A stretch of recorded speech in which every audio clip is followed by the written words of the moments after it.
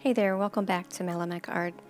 This is Mikki, and today I'm looking for something to draw.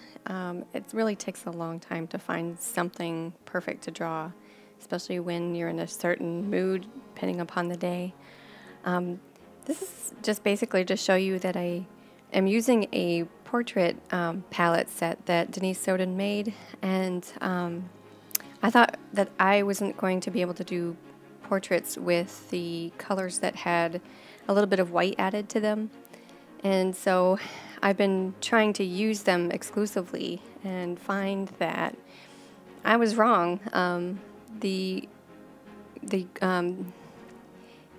sort of creates sort of a glow to the skin tones when you add some of the light naples underneath in the first layer.